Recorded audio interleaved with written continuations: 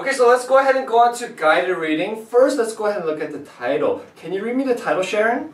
Happy is good. Okay, good. And Sharon, do you feel happy when you like something or when you don't like something? When you like something. Okay, good. And what is something that you like? Sushi. Sushi. Okay, so Sharon likes sushi. Okay, and why do you like sushi, Sharon? Because it's delicious. Very good. And let's get Megan's opinion. What do you like, Megan? I like dogs. Okay, good. So Megan likes dogs. And Megan, why do you like dogs? Because they're friendly. Okay, good. So now that we know what happy is, let's go ahead and go back to the title. And what do they say about being happy, Megan?